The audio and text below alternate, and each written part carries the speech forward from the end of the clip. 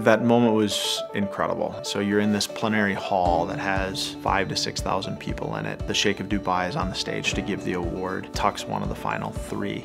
On the side from where we were sitting, all of a sudden, there was 1 and then 2 and then 8 cameramen looking at all these cameramen going, I think we're gonna win this. When they finally said Tuck won, oh my gosh, so much excitement. It was just amazing. We all got up and we were like screaming, clapping. I think I kept saying to myself, this is your life. This is exactly the kinds of opportunities that we want to nurture and cultivate. But I give all credit to the students in terms of creating this opportunity for Tuck and ultimately winning the challenge itself.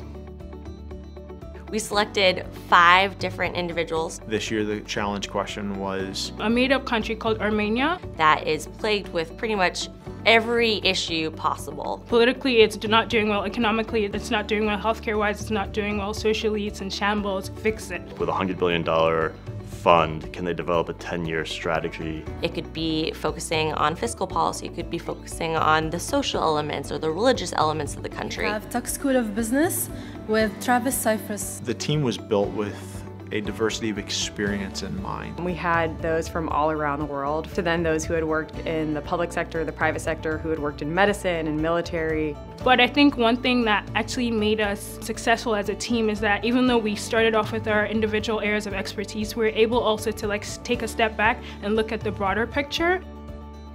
With an event like this, the core curriculum and the electives at Tuck give you such an amazing opportunity to learn. One of the classes that I have found so incredibly helpful is Global Economics for Managers. I would say strategy, marketing 101. They had to actually develop a presentation that Travis ended up pitching for 5 minutes in front of the live audience. Because I've been immersed with wonderful coursework, incredible classmates, I'm able to attack these problems. It is really opportunities like the World Government Summit in which you can see what leadership looks like. And this really gave Tuck such a broader awareness, especially on a global stage, which was so exciting for all of us. I felt a lot of Tuck pride in that moment to know that we were able to demonstrate what our school is and what we're capable of.